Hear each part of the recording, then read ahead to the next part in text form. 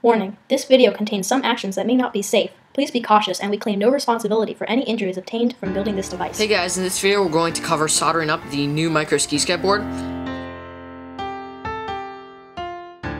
This one, as you can see, is very different than the old version, although soldering up is very similar. We're not going to go in depth on the specific differences, functions, capabilities of the boards and how they compare. That is for another video, which is coming up soon.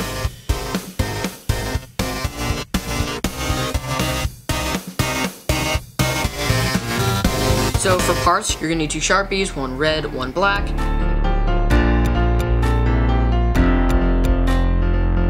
You're going to need 4 Micro SciSky 1.25 connectors, 1 female LOSI, and a SciSky board. You're also going to need a soldering iron and a hot glue gun if you want to make your connections nice and clean. You will also, of course, need a pair of safety glasses.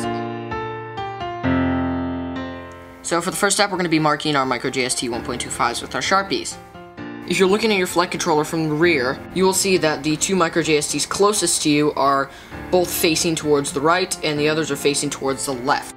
So if you look at your flight controller right next to your ESCs here, it should say S2, S1, and so on. And if you look really closely next to it, there is small plus and minuses. And on your female Micro SciSky 1.25s here, if you're looking at your connector where the open hole area faces away from you, you can tell that the side to your right is going to be negative and the side to your left is going to be positive. You can also just double check this by plugging in some males. So based off of that knowledge, we're now going to take our Sharpies and color in each side of our Micro SciSky 1.25s here, similar to this one where on the right side I have black and on the left side I have red. This is handy just so when you solder them, you make sure you do them right, because desoldering these is a huge pain. Trust me, you really don't want to have to go through that.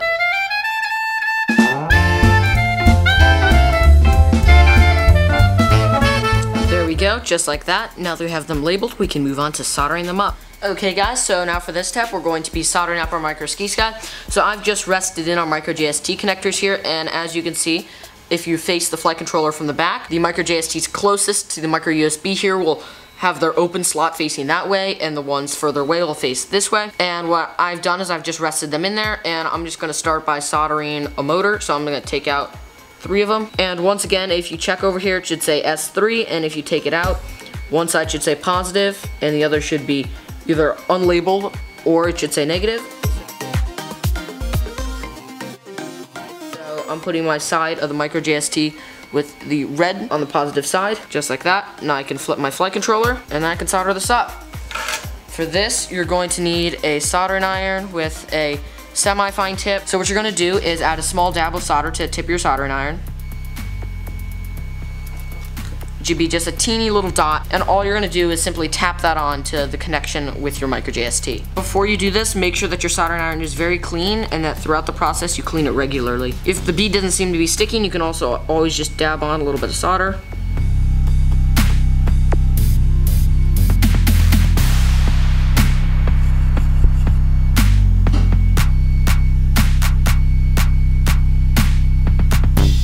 Just like that. It should either form a nice rectangle or a small bead, and then you can do it on the other side.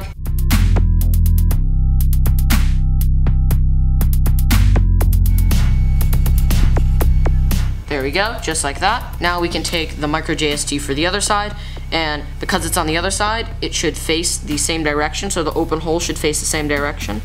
So you can pop that in, just like that. So as you can see, the holes are facing in the same direction. And I'm going to flip that over and solder it up.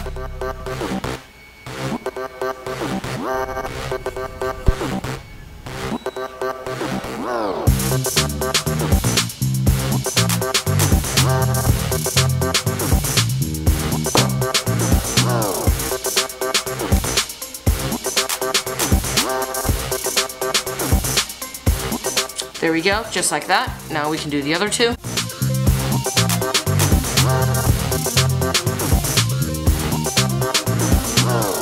So, popping in the third one. And because these ones are further down the flight controller, they're going to be facing the opposite direction.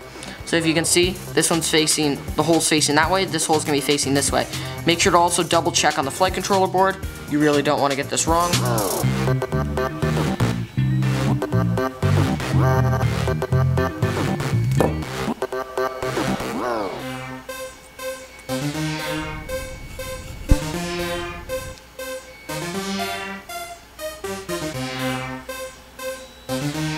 And then finally, we're going to want to solder the last one.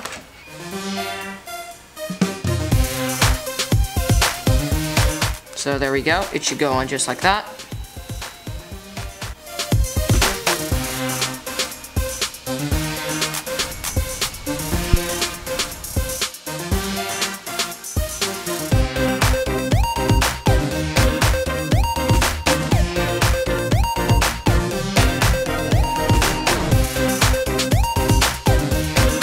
There we go, just like that. Okay, now that we have soldered on all of our Micro SciSky 1.25s, it's important that we test our soldering connections and make sure that none of them are shorted. So I've set my multimeter here to an ohm setting. It doesn't really matter which one as long as it's not super duper sensitive.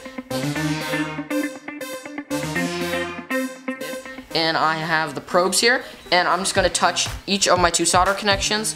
And if the resistance drops to 0, then we know that there is a short and that we have to desolder that connection and resolder it. I'm pretty sure, just from visually inspecting everything here, that there is no shorted connections, but you really just want to check.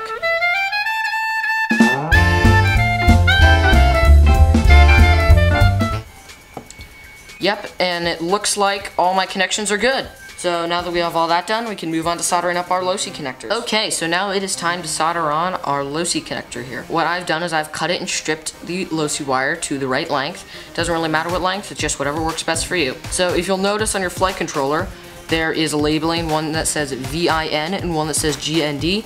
VIN stands for voltage in and GND stands for ground. So the red is going to go to the voltage in and the black is going to go to the ground. So the red should just be able to pop in like that. Then on the rear, you want to bend the wire back.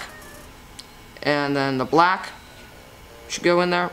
And then you want to bend the wire back. Now double check that you have this done right, because this board does not have polarity protection, which means if you solder this wrong, your board will fry in smoke. So now that you have that done and we are very sure that it is wired properly, we can flip over the board and make sure that none of these wires are touching anything super important, and then solder that up.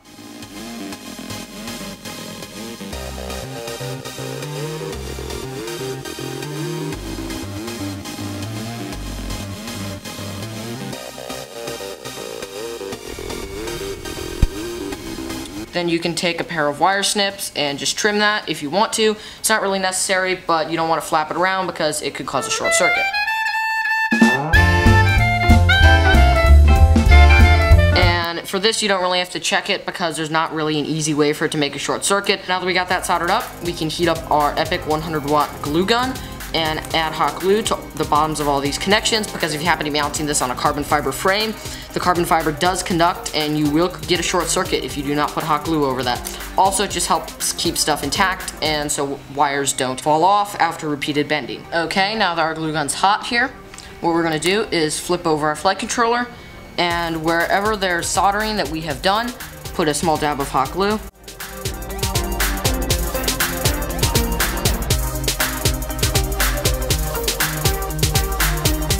There we go. Now what you can do is take an anti-static bag or something and smash that down so it gets nice and flat. Don't worry, we're using an anti-static bag so you can peel it off again. Now wait for that to dry, but while we're waiting for that to dry, we can add a dab of hot glue where our LOSI wires leave here.